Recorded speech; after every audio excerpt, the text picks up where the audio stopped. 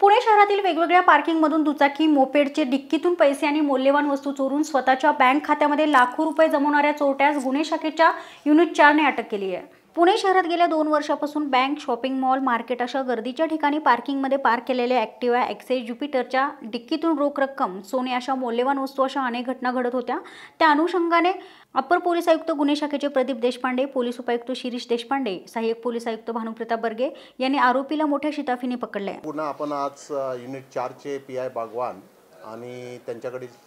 API Ashwini Jagtap यांनी चौदर आणि शिवतरे हे आमच्या कर्मचाऱ्यांना मिळालेल्या माहितीच्या आधारे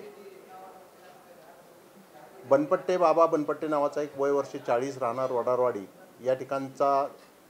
सराईत गुन्हेगार ताब्यामध्ये घेऊन त्याच्याकडून जवळजवळ 12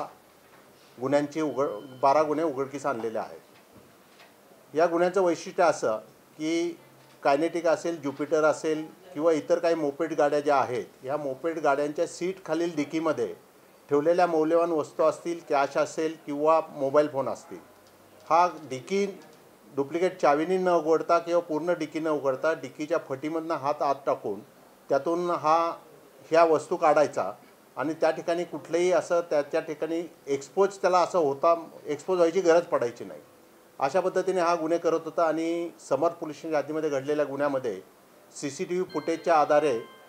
या आरोपीचं आपण ट्रेस लावलेला आहे।